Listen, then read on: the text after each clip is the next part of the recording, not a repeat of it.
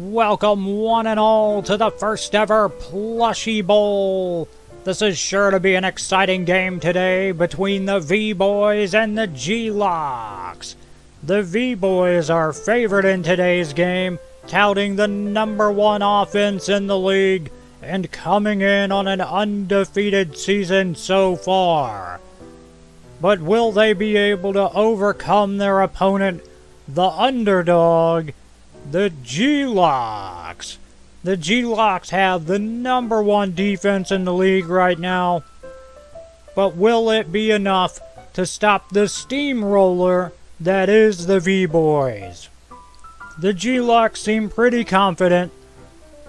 At the coin toss, the G-Locks win it, and they choose to defer and kick the ball to the V-Boys, looking to test their defensive prowess on the field right at the start.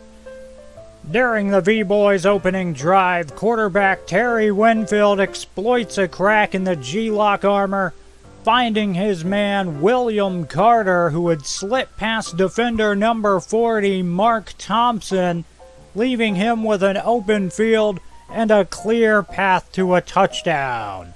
This is Carter's 14th touchdown this season, and there's no telling how many more he's going to get. He is the #1 receiver in the league right now. If you let this man break free, there is no stopping him. He is a speed demon. Now to the G-Locks drive. They manage to march down the field, but eventually are held to a field goal, where Dylan Rainier manages to put some points on the board for the G-Locks. With the ball now back in Winfield's hands, he's hoping to continue the momentum of their previous drive. Unbeknownst to him, number 40 Mark Thompson's looking for a little bit of payback, and he's wanting that pick six. It's a little bit of pressure on the quarterback. He may have to roll out of the pocket on this one. Only time will tell. It's unfortunate that at this time we're getting reports of a nuclear device in the facility, and we're going to need everyone to evacuate. And as things go in the universe, eventually total nuclear annihilation just seems to happen. Today's game was called on account of the apocalypse. So, I don't know what you all thought of that, but I hope you enjoyed it. I mean, I'm only slightly crazy for going through all that, but wow. When I saw the shelter, and I saw the floor there, I had two thoughts come to mind. The first thought was, oh, I can rebuild my little putt-putt golf area. My second thought was, wait a minute, that is a football field for plushies. Oh, I gotta make this a thing. I need to build Plushie Football. And it started out with all the plushies on the field, and then I was like, well, I need somewhere to put them, like all the audience. I'm gonna have to build a stadium around them. And then it just kind of snowballed out of control. And I think it worked out. I think it was well worth it.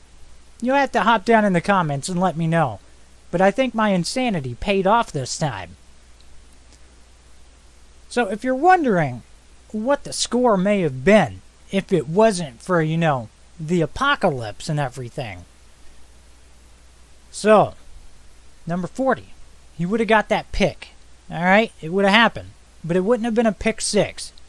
He would have got it, and then the V-Locks, or the G-Locks, would have been held to a field goal, putting the score at 7-6, and then the apocalypse would have happened anyway, and the scoreboard would say 76, because why not? But I didn't want to really go through and show double field goal, because that's not super exciting. So that's how that all played out. But I put a ton of thought into all this. If you're wondering right now, are the pumpkins part of the audience? Or are they like the cardboard stand-ups, for social distancing? Well, the world may never know. It's whatever you want it to be. Either way, I think I think the build turned out pretty darn good. But look at this. Let me open my build menu.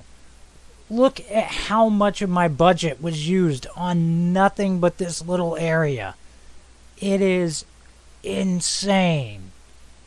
Yeah, who would have thought that you could almost completely max a budget just building a tiny little plushie football match?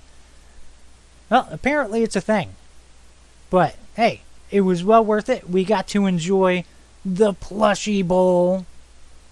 One thing I really like about this build is the fact that I can just go move the players around whenever I feel like it to kind of switch up the game and change the build slightly.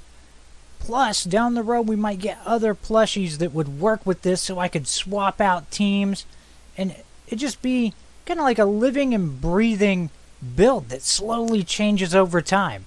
I hope you've enjoyed this. Please remember to like, sub, and share. Later.